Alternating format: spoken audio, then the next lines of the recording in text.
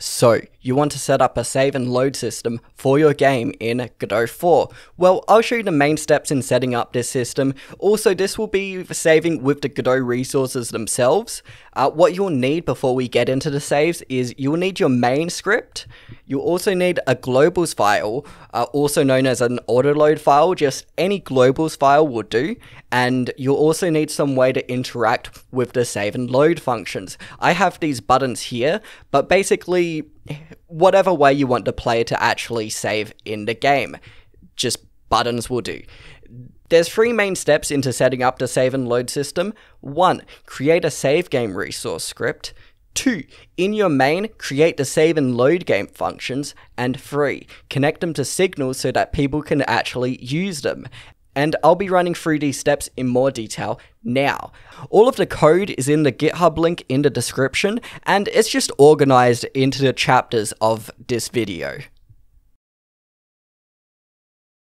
So, first we need to create the SaveGame resource itself. What you need to do is just right click wherever you want to make it, do new, and make a new script. Don't make a new resource, make a new script, make a script, and call it something such as SaveGame, and we'll open the script up. And first thing you want to do in the script is change extends node to extends resource, and underneath we just put class underscore name SaveGame, or whatever you want to call it. This is just so we can reference it in main later. Now we have an empty resource script. You will store whatever you want to store in this script. I'm going to fill it up with a basic template I made before. I'll link this below, but I'll also explain what it is now. So first we got a constant save game path, and this is just where we're going to save it. This isn't the full path itself, you need to actually end it with .tres. This is just a setup, because later on I'll be adding an ID to where it's saved. And we can open up the actual files itself, and you can see these are the actual saves, save underscore 2.tres, where 2 is the ID.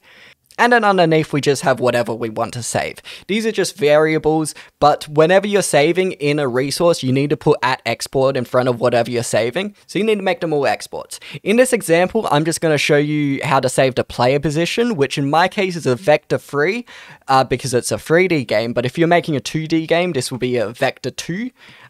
So vector 3, and I'm also going to save a save date, which is the exact time that this save file was created. And then finally, we have the functions to actually write to and load from the files. So the first one just writes and saves. The second one checks if a save exists in the file system. And the third one loads the save from the file system. These all take in an ID as a string that I'll get to later, but they create the save path with just a string save game path as we had before, plus the ID plus tres, and then they use the resource saver object to either save, check if it exists, or load the save itself. And this will just save to the file, check if the file exists, and then load the save game from this file.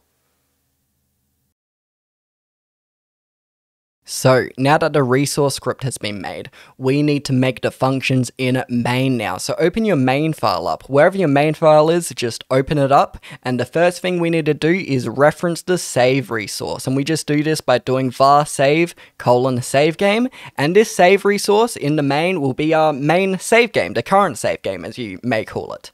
And now we can make this 2 main functions, which are SaveGameMain and LoadGameMain. And again, these both take in an ID string, which is just the save ID. If you're only doing a single save system, you don't need this ID. It's for multi-saves, which I'm just going to show you how to do a multi-save.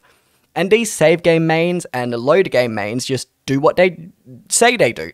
So save will first create a new SaveGame resource using SaveGame.new, and then we store whatever we need to store in the save. So we store the player position in the save by doing save.playerPosition equals player.globalPosition. And I also store the current save date using time.getDateTime string from system. This just gets the current time in a string and stores it in the save.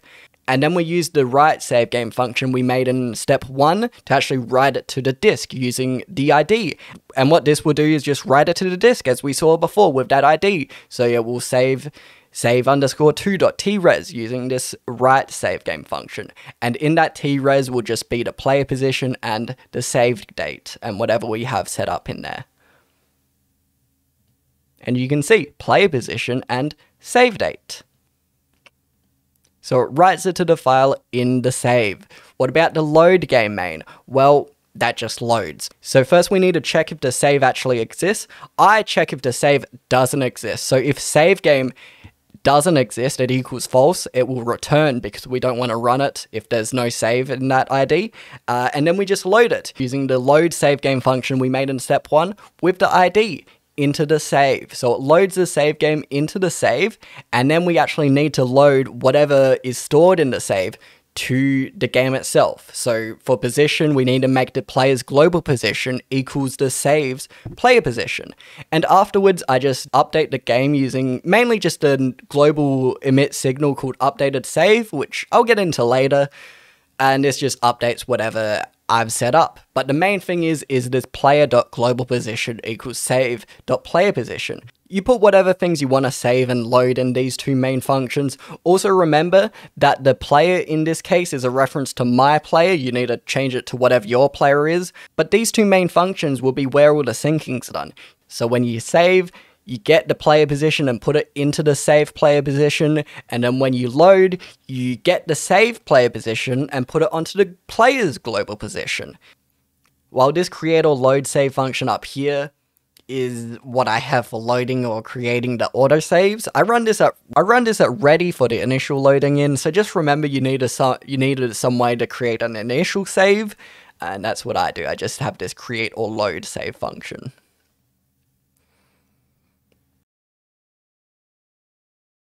So right now this will just save and load the player's current position in the game. And to show off what this code does, I'll show it off in my current game I'm working on, 90s Video Rental Store Simulator. Devlog coming soon for this game, so subscribe for the devlog coming soon. So if I move around and just make a couple saves in different positions, all it will do when I click load is it will just take the player back to the position that they saved in. And that's the only thing it saves, remember? So I have a day-night cycle. It won't save the day-night cycle because the only thing that's set up right now is the player's position. You can't do this right now because we haven't done the third step yet. The third step is to actually make a system to call the main functions that we made in step 2. This is when I said you needed some buttons at the start. You can see I have a list of 5 buttons here, and these buttons just call the main save and load functions with their respective save IDs. So you're going to need some buttons for however many save slots you want in the game.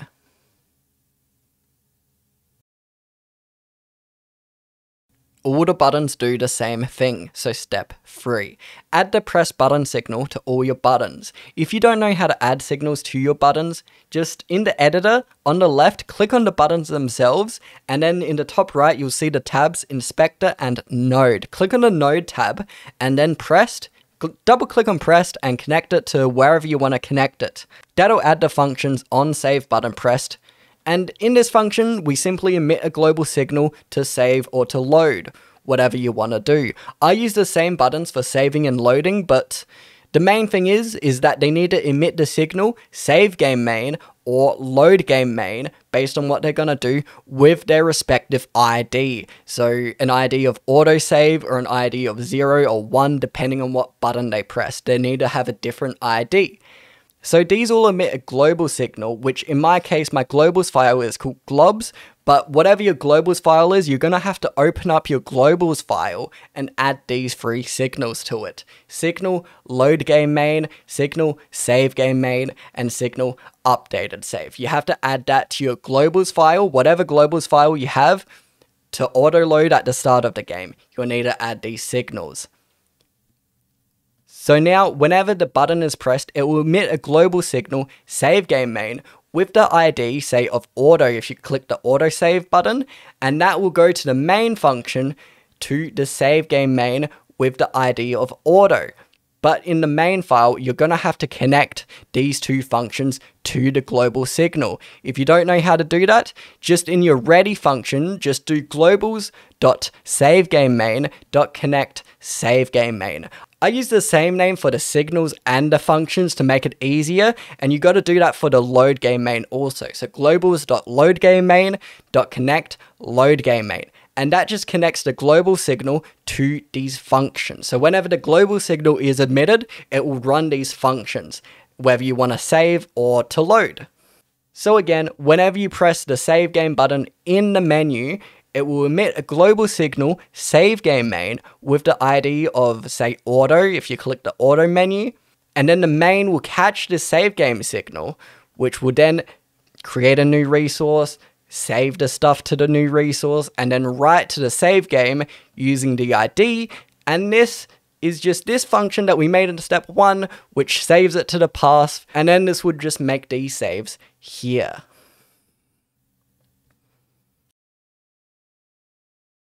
If you want to view the save files, by the way, you can click Project up the top left and then open User Data folder. This will just open the folder to wherever the saves will be saved on disk.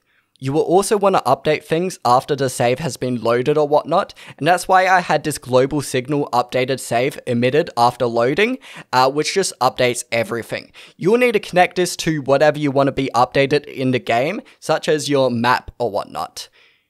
But you may have also noticed this global update save dates function in the main functions just above the updated save, and I'll show you what it does.